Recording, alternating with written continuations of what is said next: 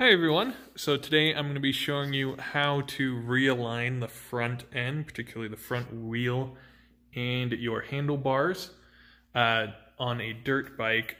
This is a 1997 Honda 650 XR.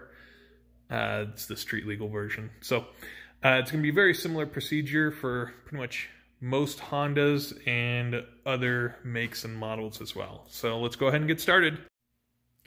To start off, I wanted to show you how bad the alignment is on this, so we can do a before and after on this. So it was laid down on the left side, not by me, of course, I would never do that, but by a friend. And see, I messed up my plastics too. Anyways,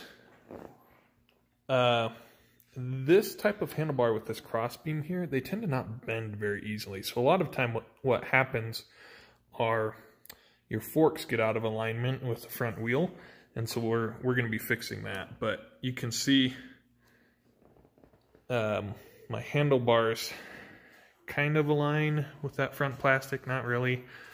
But the main thing is how far off the tire is from the alignment, see, on where I would want it. So let's go ahead and get that fixed. So the first thing you want to do is loosen up these two top bolts here, and they're going to be 10mm bolts, so go ahead and loosen them. You don't need to take them all the way off though. So the next thing you'll want to do is loosen your triple clamp bolts here, the lower ones. These are 12mm bolts here and here, and then on the other side as well behind your front brake line here and here. So go ahead and loosen those next. Alright, so next after you loosen those bolts, what you're going to do is come to the handlebars, and you're basically going to grip that front brake and just pump it down. And this will help realign it into place, so pump it down a couple of times and then check the alignment on it. Okay, so the last thing that you'll do is obviously retighten all of the bolts that you've loosened. So these top ones here are actually, they're the lower triple clamp bolts, are at 69 foot-pounds.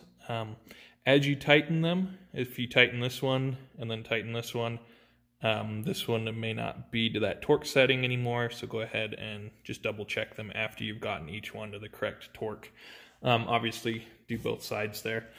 And then these ones down here are much lower, somewhere in the 12 to 15 foot-pound range, but evidently these strip pretty easily, so be very careful about these, getting them snug, but obviously they do need to be retightened on there. So anyways, that is how you realign the tire on a dirt bike. This is specifically a XR650L Honda, but it's going to be a very similar procedure for other dirt bikes, which this commonly happens when you unfortunately lay down your bike. So anyways, hopefully this was helpful, and thanks for watching.